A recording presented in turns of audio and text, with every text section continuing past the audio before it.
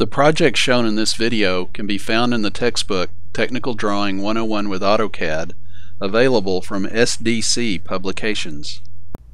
In this video, I'm going to show you how to do the toe stop assembly in 3D. So we're in chapter 13 of your book, and what we're going to do is we're going to take your 2D drawing that you've already done, and we're going to make it into a 3D drawing. So looking in the book, following the directions, step 1 says open the open the toe stop 3D prototype, and I've already done that. The prototype, you'll notice it's pretty much a blank drawing. It just has an assembly layer or layout, the same assembly layout that you had when you did your toe stop drawing.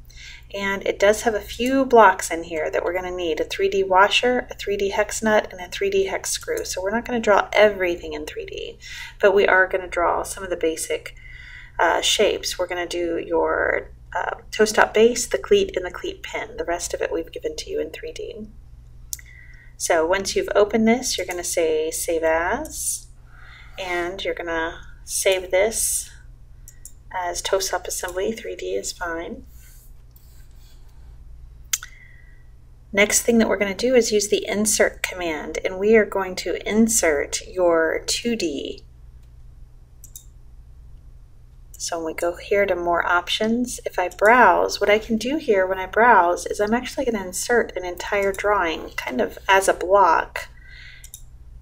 Bring this in, say OK, and OK.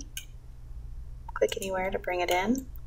And now you can see I've got all of my drawings here. The lines are coming in really thick right now, and that's just because I have my line weight option turned on. To turn that off, I don't see it in the list down here, but I'm going to click on these 3 lines, click over here until I see line weight, so I can turn that icon on. So now you see it right here. Show hide line weight. It's on right now. I'm going to turn it off. That way my lines all look the same line weight.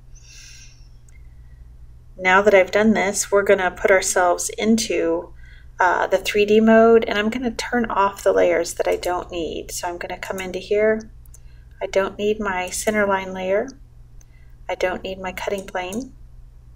I don't need my dimensions. I don't need my hidden lines. And I don't need my hatch or my text.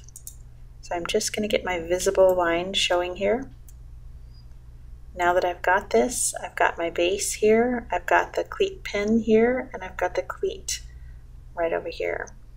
So what I need to do is get myself into the 3D mode. So I'm going to pull this down and set myself into the 3D modeling workspace. If you don't see this pull down right here, the very last little button is an arrow, and put a check mark next to workspace, and then you'll see that pull down. Another way that you can get to it is in the gear down here. We'll put ourselves into 3D modeling. I'll do it from the pull down. Now that I'm in 3D modeling,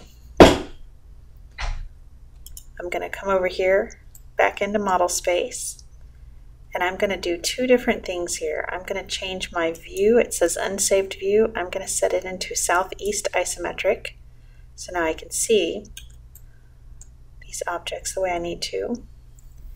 And I'm going to set my wire, instead of being 2D wireframe, I'm going to put it into conceptual.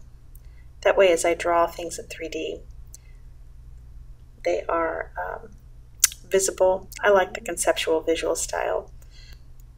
So now that I've got everything set up in this drawing, the next step is to come in here and make it all into 3D. So I'm going to make one separate video for each one of these parts, and then show you how you can put them all together.